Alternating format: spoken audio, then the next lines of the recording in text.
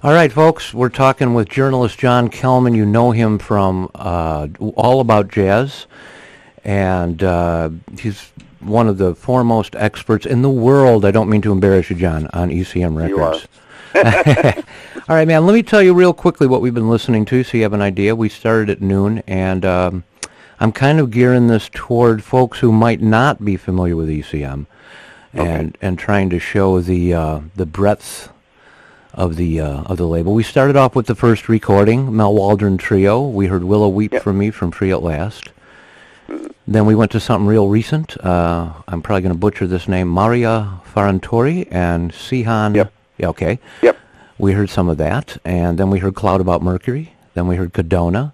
Then we heard Ribdal from Vasa Brig. Yep. And then we heard... Love that record. Say it again, man? Love that record. Yeah, me too. And please feel free to correct me on any of my pronunciations. Then we went into a little bit of new series stuff with John Adams from Harmonia. We heard Negative Love. Yep. And then we heard from Stefano Battaglia from Re Pasolini. And we just heard Carla from Social Studies, Floater. Which song from Social? From Social Studies, we heard Floater. Okay, great. Yeah. So That's with one of my favorite records. Yeah, man, me too. Okay, so let's start out with your introduction to ECM. Well, it kind of came twofold. I was playing in a band in the early 70s, and somebody brought Return to Forever, Chick Corea's first album, not the electric version, but with Ayrton Moriera. Oh, and Joe Farrell? Marine, Stanley Clark, and Joe Farrell, yeah. And so, and I knew a band that was actually playing Return to Forever, like a rock band. Wow. So that was my introduction to the label. But the first ECM album I actually owned was a gift from a friend of mine when I turned 18 in 1974, and it was Gary Burton Ring. And that was, and remains, one of my most loved records. And I was always one of these guys who started off with one album, looked at who played on it, and then started going from there. So that was a good introduction to a lot of musicians. Yeah. Sounds like you got into them the year before I did. A friend of mine, if you're listening, Jeff Burton, turned me on to ECM. I got into Towner and Oregon in concert, and Ribdal's Whenever I Seem to Be Far Away at the same time. Then I saw Towner at Amazing Grace, and about a month later saw Oregon. Now, they were still with Vanguard at the time, but... Yeah, I saw Oregon a lot in the 70s. In fact, I actually spent a weekend with them in Montreal because I had a friend. I was not a journalist then, and he knew Ralph. So they actually booked us in the same hotel, and they were playing 2 nights there. And I'm so happy that I got to spend time with Colin Walcott. Yeah. Because, of course, a few years later, he was gone. Yeah. So, it was an experience. But, yeah, I was a big Oregon fan. Around the same time, Winter Light, 1973. Okay. I think. Yeah, or 4. Well, one of the things I started talking about a little earlier in the show, and I'd love for you to expand on this, one of the great treats of ECM for me is the combination of unusual and unexpected instruments that most producers wouldn't do for one song, let alone a whole album of pipe organ and saxophone, or, Yep. So would you care to speak to the instrumentation? Well, I think that a lot of it, as everything does with ECM, goes back to Manfred Eicher. Okay, now this is funny. Producer. I don't mean to interrupt you, man, but every single person that says his name says it different. I don't know whether it's Eicher or Eicher. I believe it's Eicher. I've met him a few times. Okay. So, oh my God. so either Okay. either he was being very polite, or I got it right. Okay. Today I'll call him Aisher. Yep. But it's like mine. It's 6 to one, half a dozen of the other. You know. Yeah, Manfred E. So anyway, Yes. you were saying that that this instrumentation it all goes back to the visionary Mr. Manfred. I think so. Well, I think everything does. I hate to. I know there are people who hate to, say this, but it's the truth. I mean, the vision of the album. Sorry, the vision of the label was his from the start, and from very early on, he had this interest in not just bringing different instrumentation together, but bringing together musicians who may have never met, and see what happened. Like the group Solstice with Ralph Towner, it was his album, but became a group with Jan Gabarek on saxophone, Eberhard Faber on his weird electric bass. That wasn't really, it looked more like a cello. And Jon Christensen, the, amazing Norwegian drummer. Now, that's more instrumentation, sort of, because, what jazz band at that time, other than Oregon, used the 12-string electric guitar as a main instrument. Yeah, yeah. But then you get into things like Sedona, of course, where I can't count the number of instruments that these guys played, ranging from, marimba to sitar, But I think Manfred just, had this idea that these things would work, and more often than not, they did. Yeah, yeah. We were talking to Nick Birch last year. He was in the studio, and I remember asking him if Manfred had any, what Manfred's input was to the sessions, and he said, it's a really mysterious thing. He doesn't say much to you, but it might be something as little as, instead of trying that solo on tenor, try it on flute. Or there was, I think it was the quintet of Ronan, when they had the percussionist. There was a little bell sound, and Manfred felt that it was kind of interfering with the piano overtones at a moment where there was some silence. So the littlest things that make the most major changes.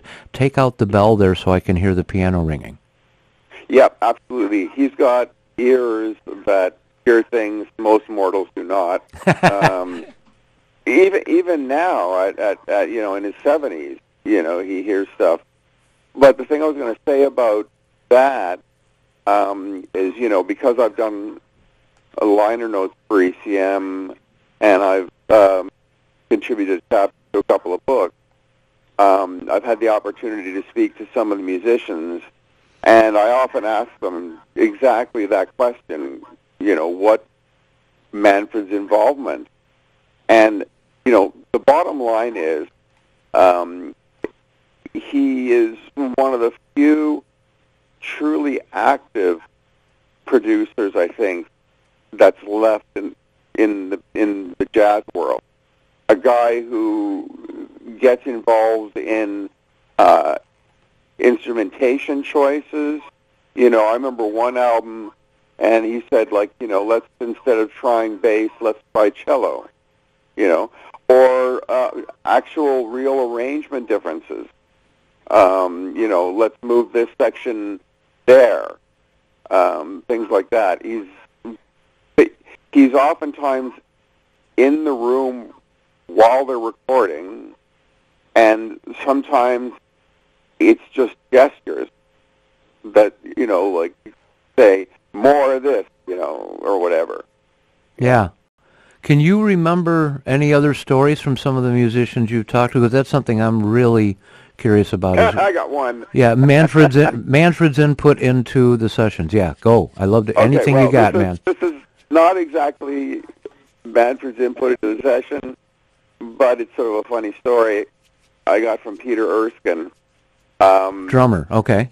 Yeah, he just told me when he was in Rainbow in Oslo.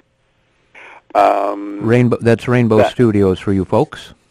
Yes, which is actually one of two, because there was a first Rainbow that had to move, and so they went to a second location, and I actually visited that in 2009 and interviewed Jan Erik Kongshag.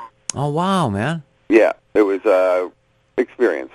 For me, it was a pilgrimage, you know? I'll bet. I'll bet, man. You should have called me. I was in Oslo. I had to go, you know?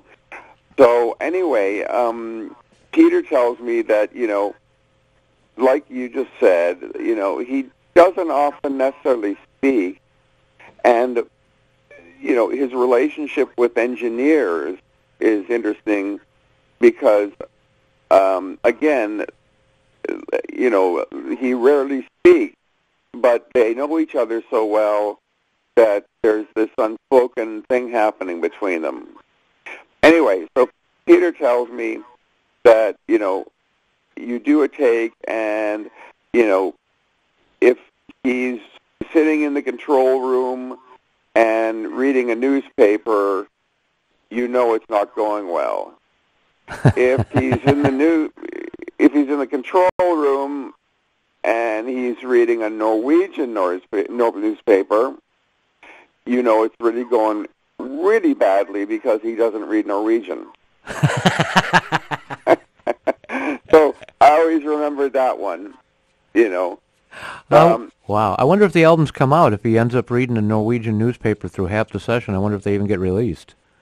Well, not necessarily the album, but maybe the take. Yeah, okay. And one thing about ECM is they clearly don't seem to be either don't keep them or they have no interest in releasing, like so many labels are now, alternate takes and outtakes and mixes and things like that. I think he views that when an album is done, that's the material. And I'm speaking for him, which is a bad thing, really. I should. But it's my impression. Well, it's interesting. There are a couple of numbers that are missing. For those of you listening, you know how records all number their releases, and they're chronological. There's some numbers missing in the catalog. It jumped from this number, and the next release skipped a number or two, if I'm being clear here at all. So I wondered if he's kept any in the can. I also wonder if there's any live recordings that he's keeping in the can, and I can't speak to that with any authority, except that I would imagine the answer is yes, because look what happened. They found that wonderful Majiko live album with Gabarek on sax, the great Brazilian guitarist / pianist Egberto Gismonti, and bassist Charlie Hayden. Yeah. And then, so I think they probably are, but, like one of the things that's happened this year that has been, for me, a, wish come true, has been, there was a period of about a month where every week they were releasing 7 or 8 titles that had never been available in the digital realm in any way, not on CD or anything, and they were all being released in high resolution as digital downloads only. Yeah. And some of them were quite esoteric and rare, but some were albums I've been wondering where they've been, like Jack DeJohnette's 2 Directions albums. Yeah. From 76 and 77, Untitled and New Rag. So, for me, I've been waiting for these things to come out remastered and sounding as good as they should. I had vinyl to CDR rips of them, and now I've completely forgotten the question you asked. Oh, we're just talking, man. We're just talking. One thing that surprised me, or makes me wonder, is the numbers, missing numbers. I've seen their release schedule. Okay. Once, and sometimes like the plans are out, years, literally years, and so I think some just either don't come to pass, or maybe they're in the can. I don't think they have much. But what I do know is that Manfred, like this gift of all these unreleased albums, that's where I'm thinking. The gift was because Manfred, while he recognizes that there are albums people want to be able to have access to, and he also does it with like these Touchstone series of cardboard sleeve versions and stuff. Right. But his real focus is on now and what's happening here. Yeah. He doesn't really like looking back. But he recognizes people are definitely demanding. Okay, I got to interrupt you for a second, my brother. You're breaking up a little bit. I don't know if there's anything you can do. I'm on just a landline. Okay, man. It's not horrible. I mean, we're understanding you. Okay. I also wondering, John, if you have any insight into this. What comes out? Okay, let me rephrase for folks. ECM Records is a label that puts out all kinds of music, and it's all on the label ECM Records. Now, they also, as I told you a little while ago, have the ECM New Series label, which is all the chamber, symphonic, and orchestral music. I don't like to say classical because that's one period, but for brevity's sake, the classical label. Now, why does an album like Lux Eterna by Ribdahl, with orchestra, pipe organ, guitar, why is that on? Do you have any insight as to what orchestral works that come out on the regular ECM label, why they're not on the ECM New Series? Well, the short one is I think that it's just a Manfred decision, but there is reason to it. The division between the regular series and new series is not really so much, even I understand you using a broad term, classical. It's really improvisation versus scored. Now that doesn't mean that stuff isn't scored on regular series. No, I get you now. Improvisation is part of it. Okay, sure. So if it's pretty much written out, it gets on new series. If it does include improvisation, and that's something I haven't mentioned to you listeners today. One of the cornerstones of what ECM is all about is instant composition and improvisation, and there's all kinds of different ways, as you know, musicians put together pieces of work. Sometimes it's just a melody at the top and the tail. Sometimes it's a diagram. Sometimes nothing is spoken. So I have a good example of one. Please. That was actually kind of reversed. When I interviewed John Thurman, the amazing British saxophonist and bass clarinetist, who now lives in Oslo, back in 2009, we were talking about,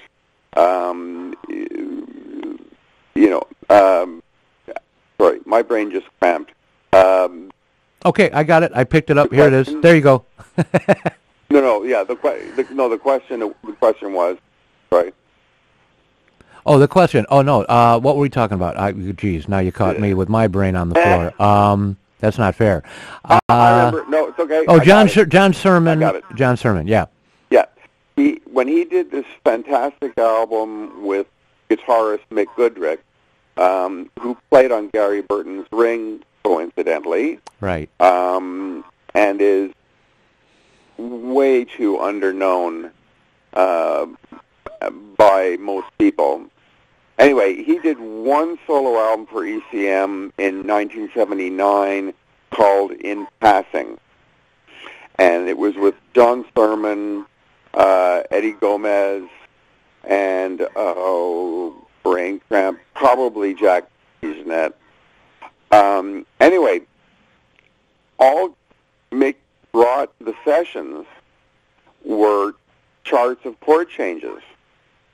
And so when you hear a song like Summer Band Camp, which has a very compelling melody, that was completely improvised by John because he had nothing to work with other than chord changes. Oh, wow.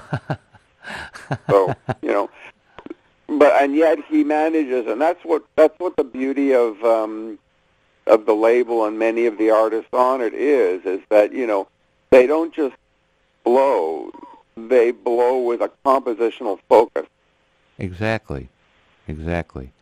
Yeah. One thing that I wish Manfred would have done is record Oregon.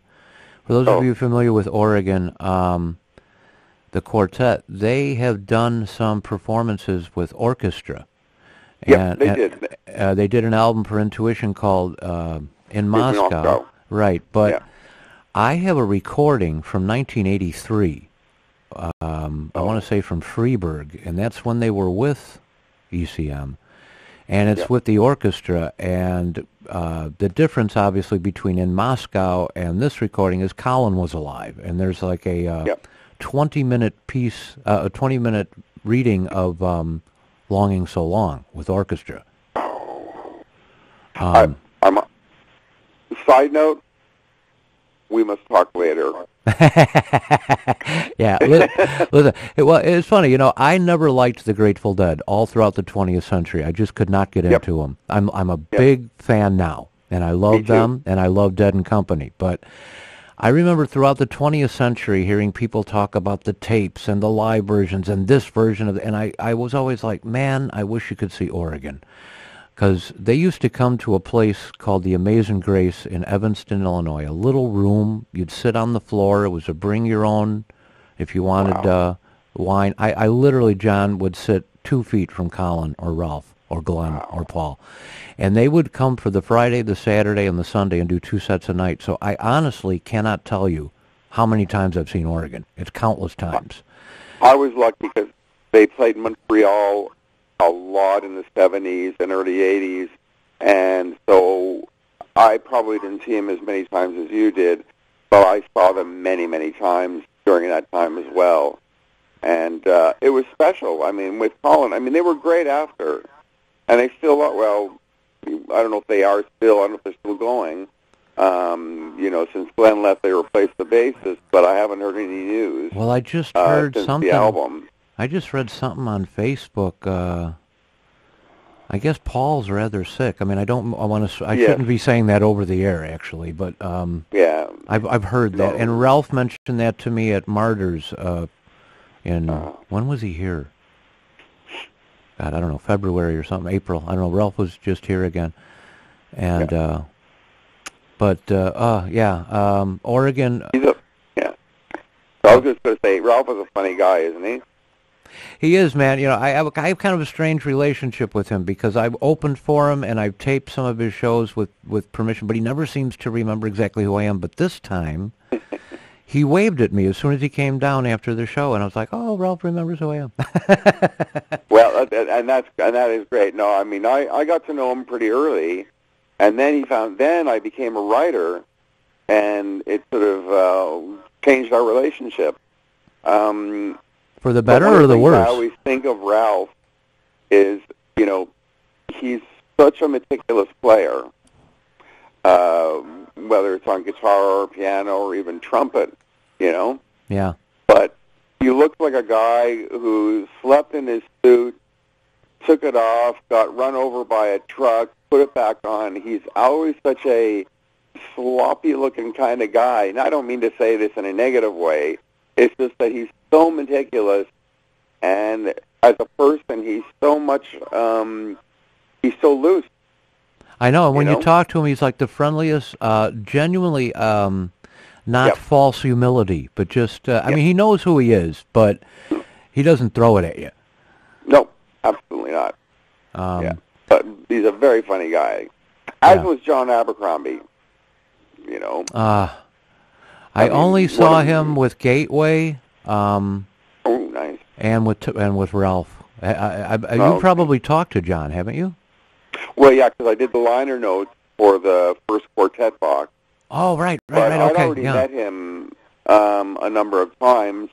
I think the first time I met him was when he played the ECM 40th anniversary at Enjoy Jazz in Mannheim, Germany, and I was invited to cover it.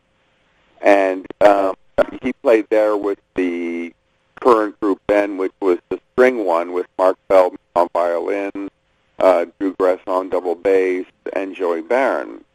But Joey then, Barron. you know, he played Ottawa. A friend of mine brought him. That was when he was playing with Mark Copeland and Drew and Joey Barron.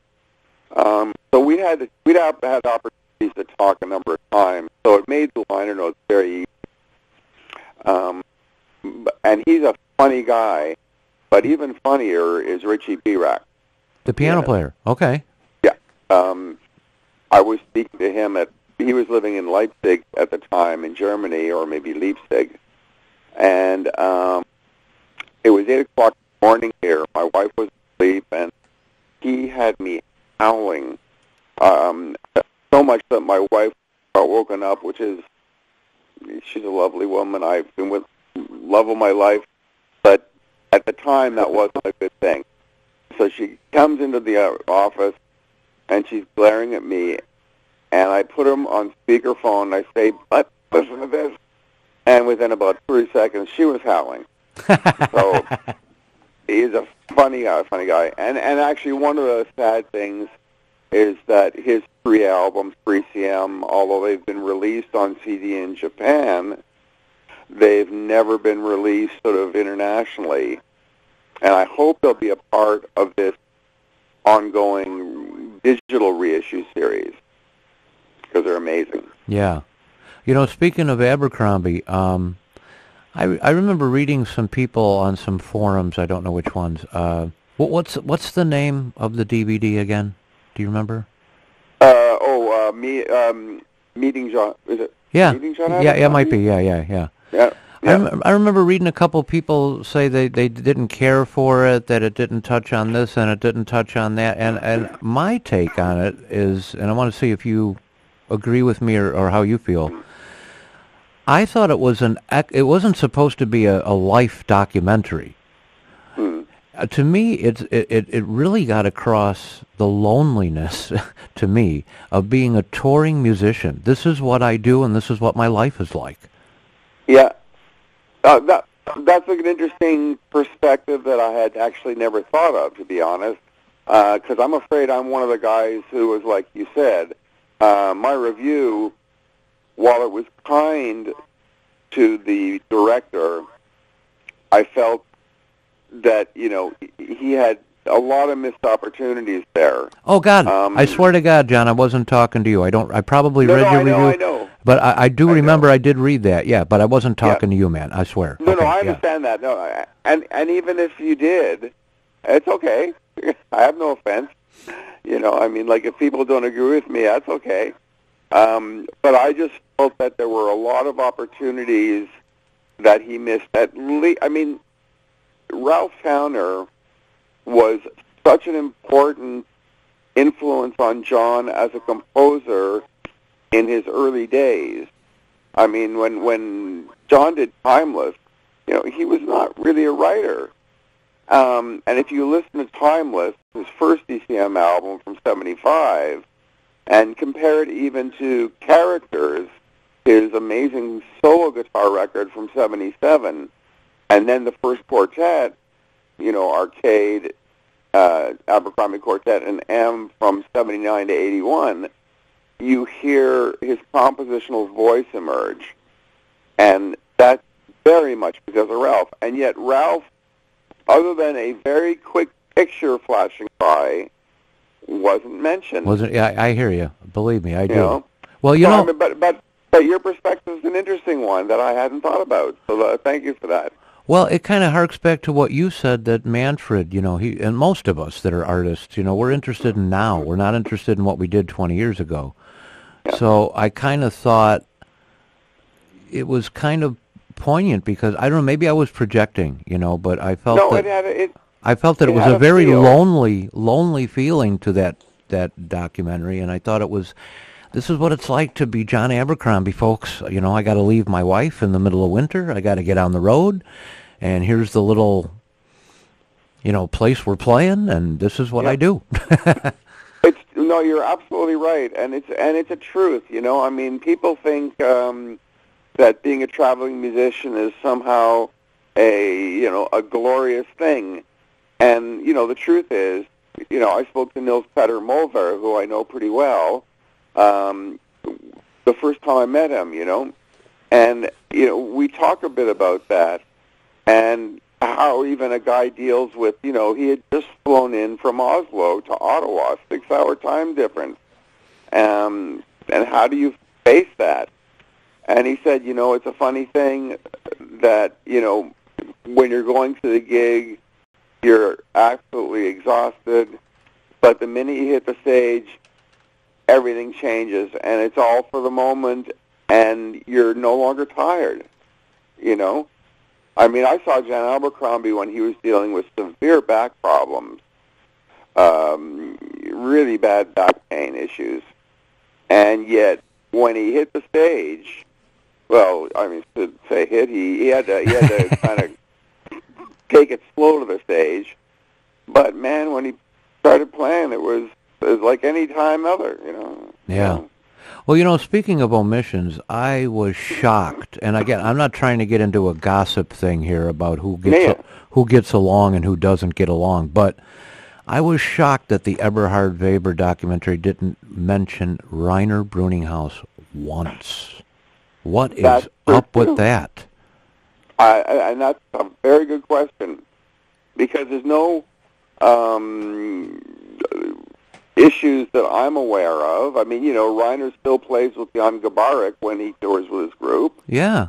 So, I mean, they don't record on ECM very much anymore, but they're still part of the family. And you're right. Freeweight, his first album from I think 76, is one of my favorite albums. Is a hidden gem. One of my favorite albums. I've got a cue. I hope I get to it. I'm not going to, for those of you listening, we're going to feature ECM again. As you know, if you listen to my show regularly, ECM Records, you probably hear at least one or two or three things almost every show. But we're going to do another all ECM show again before the end of the year. Maybe we'll check in with John again. But I have in the queue here, Die Fluss hinauf, the first cut off the second side. Yep. I love that album. And another album I think they've really got to reissue because it is a space music classic. They've got to reissue 3-Day Moon by Bar Phillips. Yeah, I mean, I'm lucky because I've got the CD of that. You have a CD of that? Yeah, it was on CD. But one of the sad things about ECM is that, having to face the reality of the times. When they first came out, and for probably the first 2, maybe even 3 decades, ECM's philosophy was that no album would ever be out of print. It would always be available. Yeah. But of course, changes in the industry and everything means that's no longer possible. And so they're doing these reissue series. And 3-Day Moon, probably, I would be surprised if it does people light a day again. Okay, say that last part again. The last sentence broke up. Sorry, I said I would be very surprised if 3-Day Moon doesn't show up again at some point. Yeah, because now I got a weird little story about that album. The last piece, S, C, and W. I listen and I listen and I listen, And as a guitarist or any instrumentalist, you're goofing around one day and you're like, hey, that's that song. So you Yep. kind of go and figure it out. Now, I was playing it in an open C tuning on Okay. guitar, and I'm like, hey, this is SC&W by Bar Phillips. I'm going to go try to learn this. Tell me if you can back this up, because this is why I'm bringing this up. I seem to remember reading somewhere in the days before the intrawebs in print somewhere that to back up, when I did it on the guitar, it had a kind of a country feel to it. Mm-hmm. And I seem to remember reading an interview with him, and I can't remember ever reading an interview with him, but where Bar Phillips, bassist and composer, said that those initials stood for space, country, and western. So I was like, wow, I guess I kind of, by osmosis, gleaned that, even though I didn't mean to. Do you remember him saying that anywhere? I'm afraid I don't. Okay, maybe I made that up. Maybe I made that up. No, but it's possible. But the thing is that, you see, these things, I could believe him saying that, because one of the things that as a musician, and I live with as well, is the idea that people never really know the totality of who you are musically. People who follow John Abercrombie, don't know that he did certain groupings that never got recorded, but maybe just did a 3-week tour of Europe. Bill Frisell is doing a great thing with his live download series, which you can buy these soundboard recordings from his website. And the great thing about them is many of them are groupings that have never been documented anywhere else. Is he really? I didn't know about this. Thank you. When I shut up, tell our listeners a little bit more about that Frisell series. But is he releasing any of the Gnostic Trio or Zorn stuff, or? No, that's not on there. Okay. And I don't know if it ever would be, because I think that John Zorn holds a real iron fist with his label stuff. Okay, yeah, I don't blame him. But okay. But no, absolutely not. He's created a cottage industry that's amazing. I feel bad too, because my wife and I bought Book Pariah through Pledge. Yeah, I've got that whole thing. Oh, yeah. When Pledge music didn't. It's an idea of something for musicians, and they walk off with the money.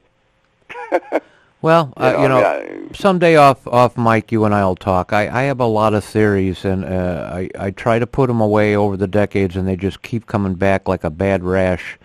I think that there has been an intentional war on creativity in music, and I think I know where it's coming from, but I don't want to believe it. But I think there's been a lot of screwing around with stuff, and I really do. I think something like Pledge, it starts out so altruistic. How can it possibly screw up like that? Yeah. Anyway, I digress. Well, we'll talk about that another time, perhaps. Yeah. I think. Yeah. But I that's another subject. The state of the music industry today. That's another whole show. Yeah.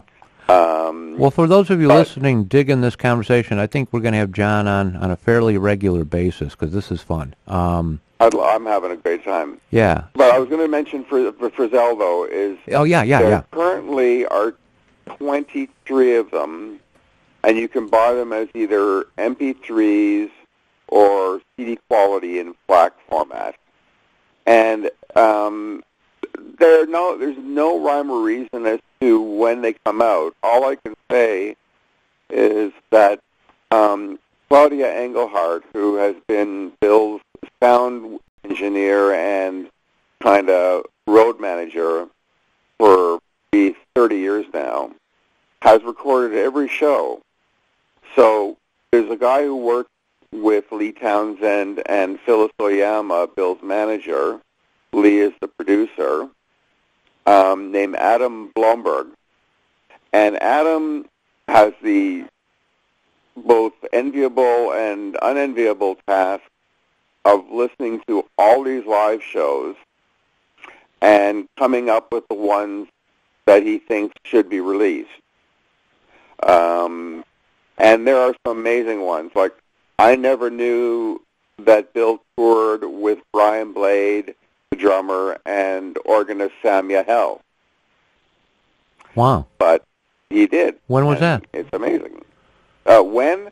Yeah. I'd have to look that up. Or decade, like what decade? That would be in the 2000s. Okay, cool. Yeah. And it was a spectacular combination, and you wonder why it never got recorded. And the answer is because Bill is working on so many different projects at any one time. I mean, he's changed labels from Non-Such after 20 years to Savoy Jazz so he could release more than one album a year. And he put out 3 albums in like an 18-month span. But, he's since moved on, first to Sony's OK label, and he's now coming out with his first album on Blue Note in October called Harmony, which is a tremendous quartet with singer Petra Hayden, cellist Hank Roberts, and Lucas. He's a new name to me. He's a guitar player and bassist. So it's a lovely record.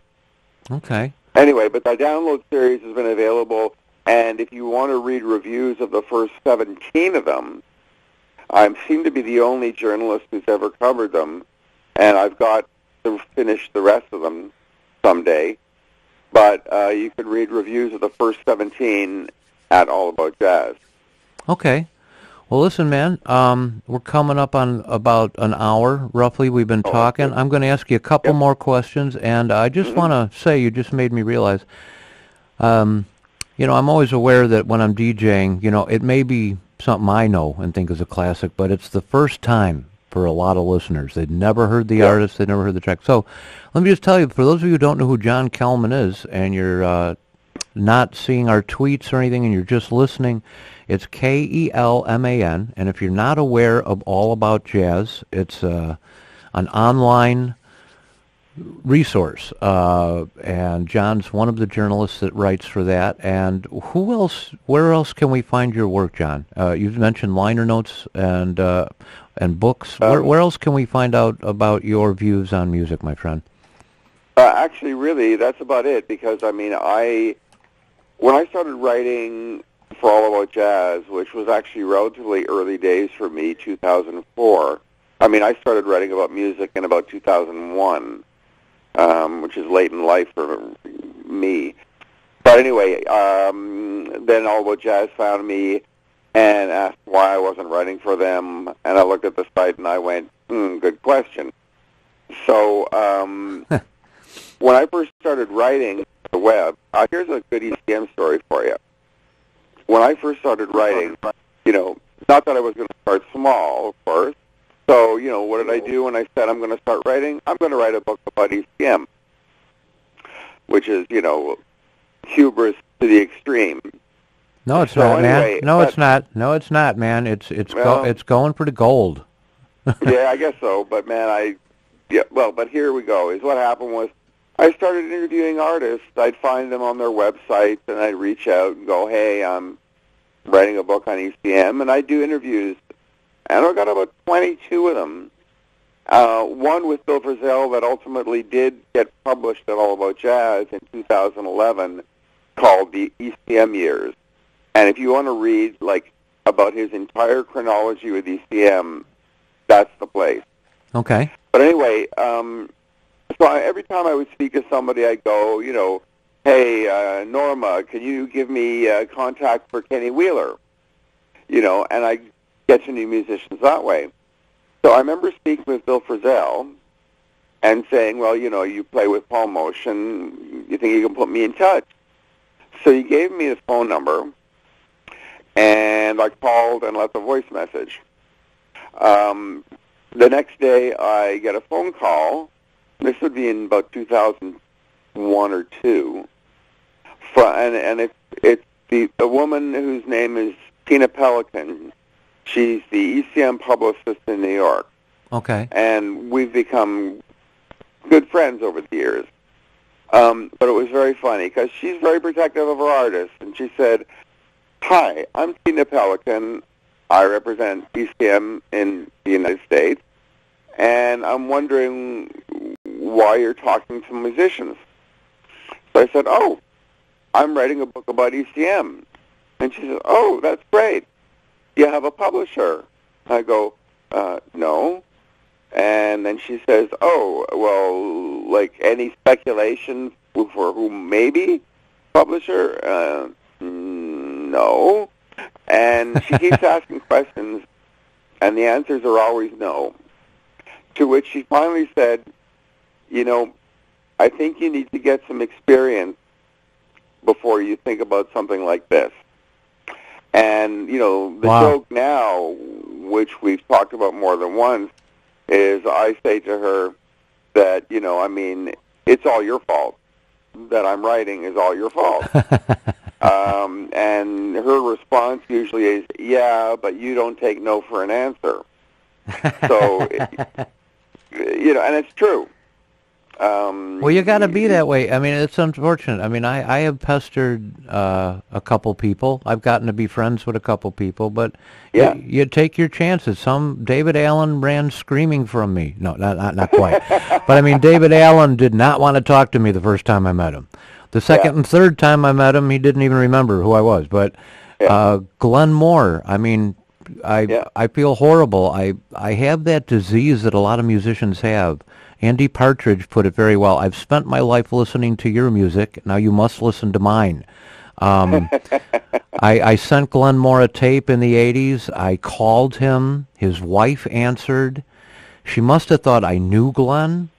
Right. And she gave me his mom's phone number in Portland where he was staying because he was teaching, and he answered the phone, and he was very gracious with me, but and I've written to him a couple of times on Facebook. He's not written back to me. I don't know if he remembers, like, "Hey, stay away from this Mark David Chapman guy." So you take your chances. You don't know how they take it. When you approach, it's easier when you come at them as a journalist. For most of them, but I have my story about Fred Frith, the guitarist, bassist, multi-instrument. He was playing with Casa Brava, his first rock band in a number of years, with violinist Carla Kilstead and a couple other people at this festival in Victoriaville, Quebec. This dinky little town in Quebec where 51 weeks of the year they make hockey sticks. 1 week of the year, this very strange guy, great guy, Michel Levasseur, puts on this very left-center music festival called Festival International Musique Actuelle de Victoriaville. And what is Musique Actuelle? It's whatever he thinks it is that year. So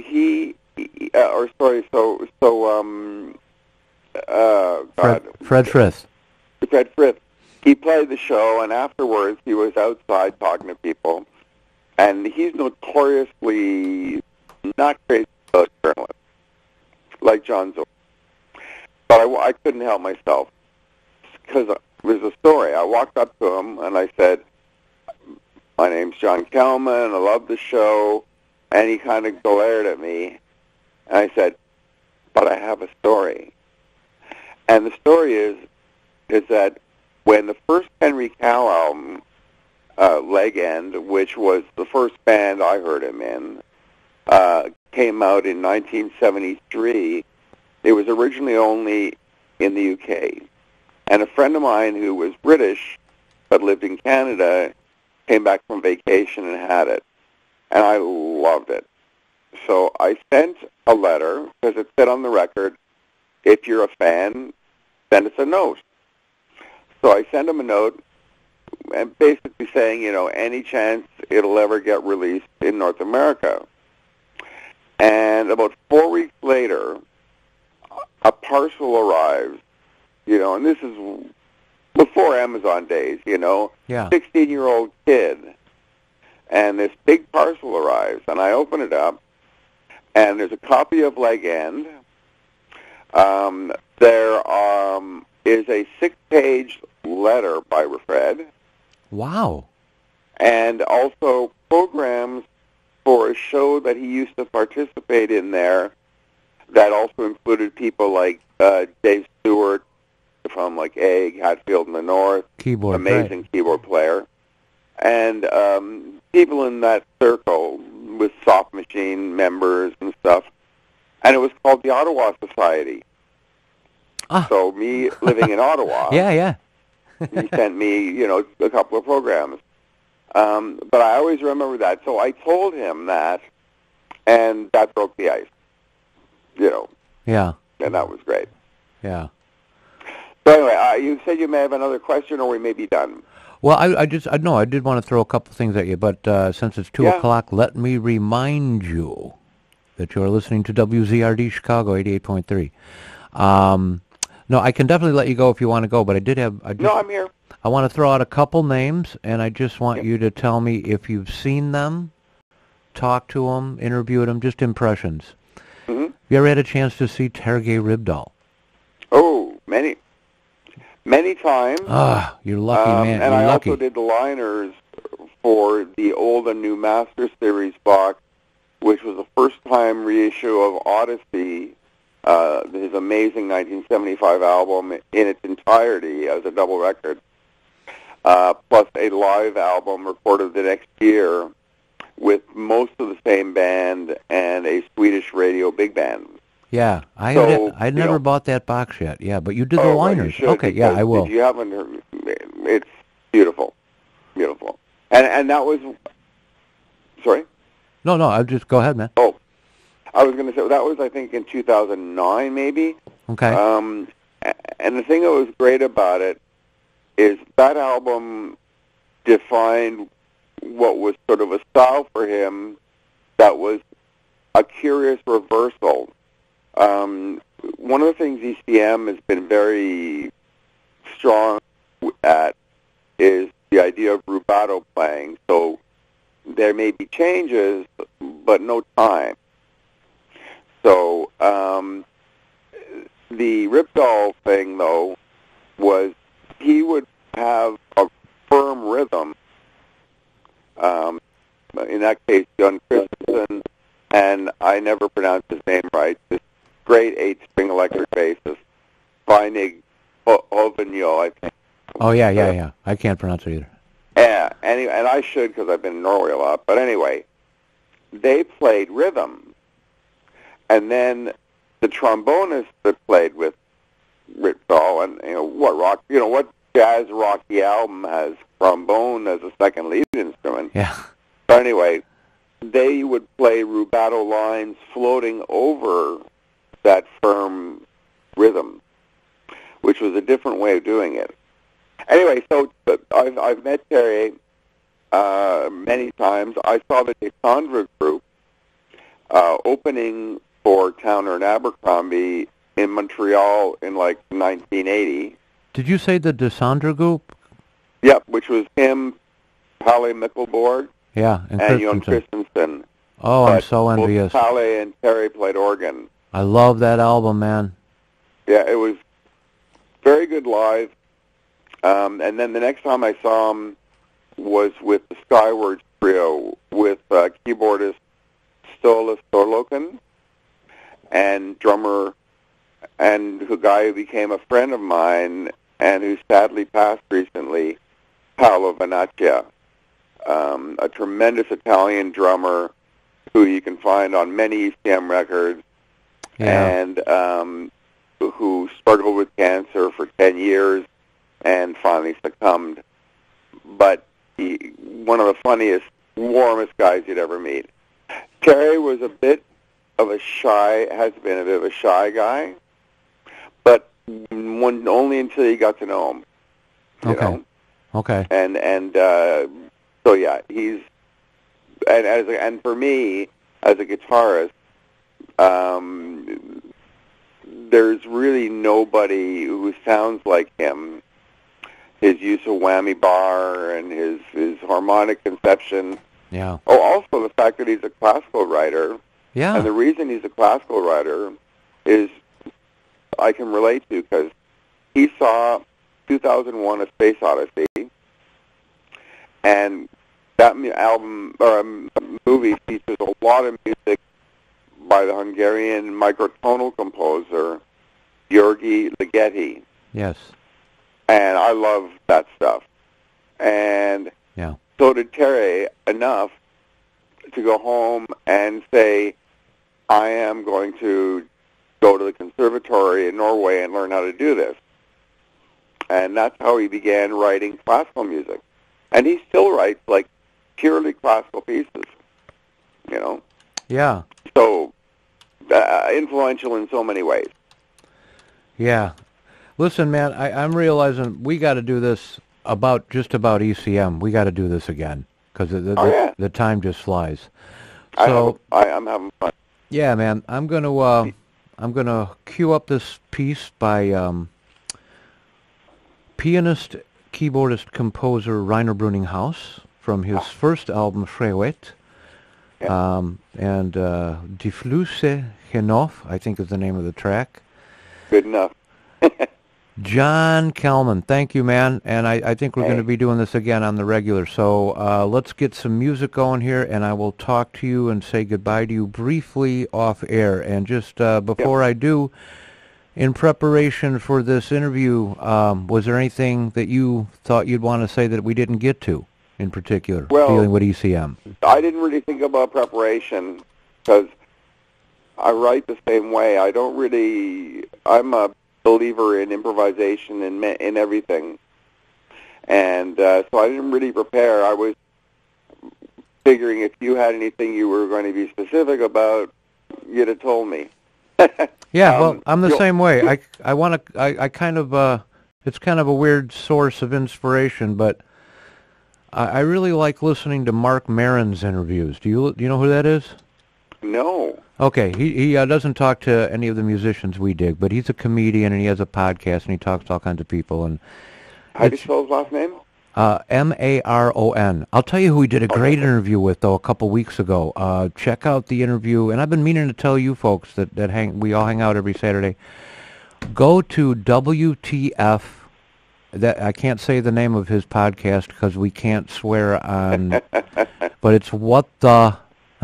It's WTF, and he just talked to Sean Lennon a couple weeks ago, and it was awesome. Oh, wow. I don't know. Are you digging Claypool Lennon? I sure am. Yeah. Okay, man. All right, listen, I'm going to put on some Rainer Bruninghaus for everybody, and I will say goodbye to you off air. Okay, John Kelman. Thank you for having me. It's been a blast. Hey, love it, man. Okay, Rainer Bruninghaus with oboe, trumpet, and percussion. Rainer on keyboards. I'll see you on the other side.